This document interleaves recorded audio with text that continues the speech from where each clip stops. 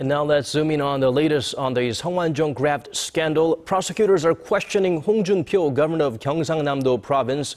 Hong, a former prosecutor himself, is the first of the 8 political heavyweights listed on Sung's suicide note to be summoned.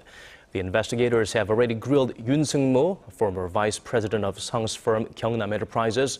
Yoon claims he personally delivered more than $90,000 to Hong in 2011 when he was running for chairman of the Grand National Party, the predecessor of the ruling Saenuri Party. The prosecutors believe Hong tried to destroy evidence, and the interrogation is expected to last all day. Former Prime Minister Lee Wan, who was also named on Sung's note, resigned over the allegations and may face questioning next.